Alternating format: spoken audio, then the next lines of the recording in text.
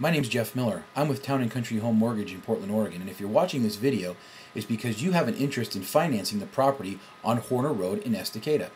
Now, I have put together some printed materials that go along with this video, and what would help is to look at the printed materials alongside this video at the same time so you can get a good idea of the numbers that I'm talking about so that you don't get confused. So if you have that paper available, fantastic. If not, refer to it later. But I wanted to talk about 3 financing options on this property that most people are not going to be aware of because there's so much negative news out in the media today that how difficult it is to get a mortgage loan, especially at these higher purchase prices. But I am here to give you some information that will help you to understand how easy it is to finance this property. So the first option is a 30-year fixed mortgage. Now this is the traditional mortgage that you would normally see, advertised in the newspaper or advertised on television.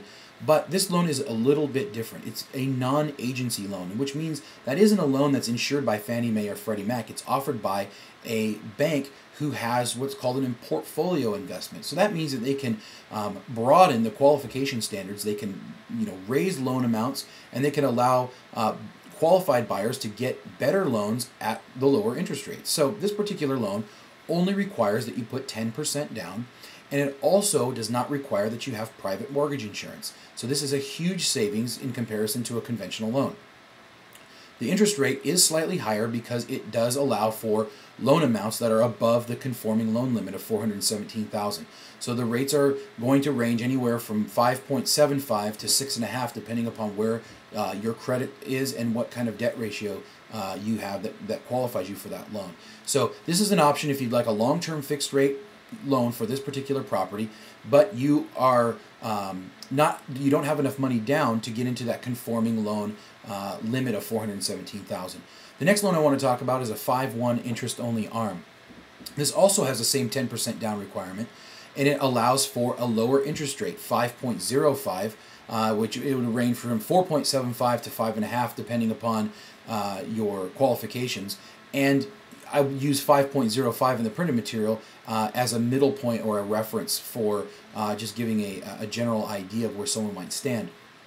But this loan has a 5-year fixed period, has 5 years of interest-only payments. So that means that as you make a payment every month, and if you choose to make the interest-only payment, your loan balance will not be going down. So you will owe the same amount of money after 5 years as you do when you borrow the money when you purchase this home. The advantages to this loan is that it offers the lowest possible monthly payment.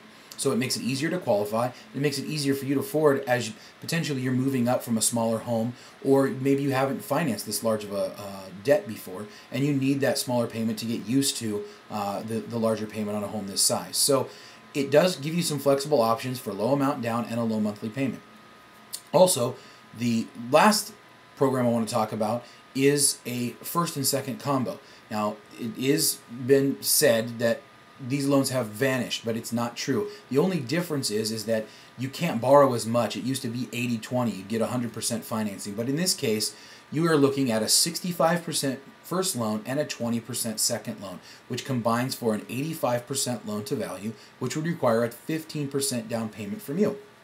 Now, the advantages to this loan is that you can take advantage of a conforming first mortgage, so a $417,000 first mortgage, and then a second mortgage on top of that. Now, the advantage to this is that you can take advantage of the low rates, 4.875 on a 30-year fixed, and a low home equity line of credit rate at 5.75%. Now, the home equity line of credit is adjustable. It's tied to the Wall Street Journal prime rate, and it will adjust as the Wall Street Journal prime rate changes as the economy goes through its peaks and valleys. So there is some risk associated with that loan, but it acts as a line of credit. So you can use it as you pay it down as a large secured credit line against the property.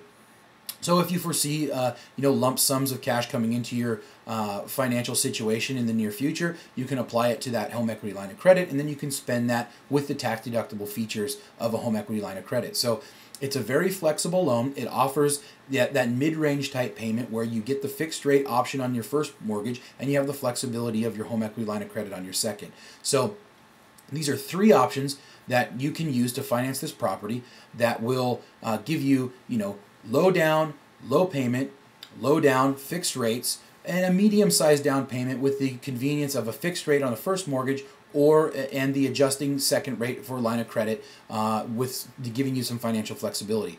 So hopefully that gives you a little bit of a perspective of what you can do. I would encourage you to click around the website, check out the property some more, and also if you have questions, you can email me or email Gabby, and either one of us will get back to you with financial questions you have about financing this house. Thank you very much.